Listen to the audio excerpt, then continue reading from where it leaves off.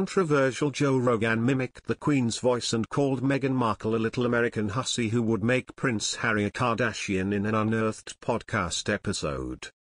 Rogan is the host of a Spotify-exclusive podcast, The Joe Rogan Experience, and has come under fire recently, having appeared to promote an anti-vax conspiracy theorist on his show. This has resulted in Harry and Meghan weighing in, with the couple releasing a statement saying that they would continue working with the streaming service. However, with Harry having been publicly critical of the impact of internet trolls in the past, the statement also acknowledged the work they had been doing to tackle a global misinformation crisis.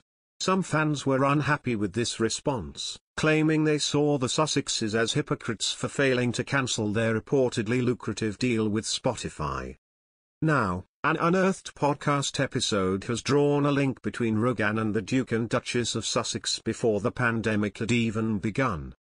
In an old episode, Joe and his guest were speaking shortly after Harry and Meghan had abdicated their royal responsibilities in early 2020. Discussing the news, Rogan mimicked a spoof of the Queen's voice, saying, "It's that little American hussy he's hooked up with. She's going to turn him into a Kardashian. That little American hussy has ruined my prince." The host and his guest Mike Baker went on to chat about how the royals are funded in the UK and commented on where Harry and Meghan might end up, having stepped down from royal duties. This comes as royal commentators have been speculating over what the next move for Harry and Meghan's podcast production might be. So far, the couple have only released one episode on the platform, prompting reports that Spotify has taken the project into its own hands. And, a royal commentator has claimed, this might mean fans will see the platform use the couple as Kardashians with crowns and create content about their time in the royal family.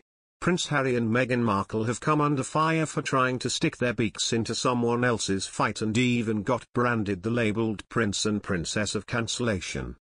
This call-out against Prince Harry and Meghan Markle has been issued by British journalist Brendan O'Neill. He accused the couple of sticking their beaks into the Spotify row and told Sky News Australia, "I am shocked by this whole situation. We have these hippies for censorship like Neil Young and more recently Joni Mitchell, who are basically calling on a massive corporation to ditch Joe Rogan because they don't like him.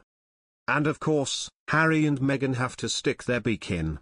There has never been a woke bandwagon they haven't tried to jump on, and now they are getting involved too." Mr. O'Neill went on to accuse the pair of aspiring to be the Prince and Princess of cancellation as he shared his frustration at their intervention. Mr. O'Neill further shared his frustrations and added, "They've always wanted to control how people think and they now see an opportunity to do that through Spotify.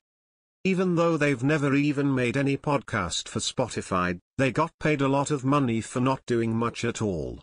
With Prince Harry and Meghan Markle launching a partnership with Spotify in 2020, the royal couple's foundation revealed the concerns the Duke and Duchess reported to the streaming platform over Rogan's misinformation around the coronavirus pandemic.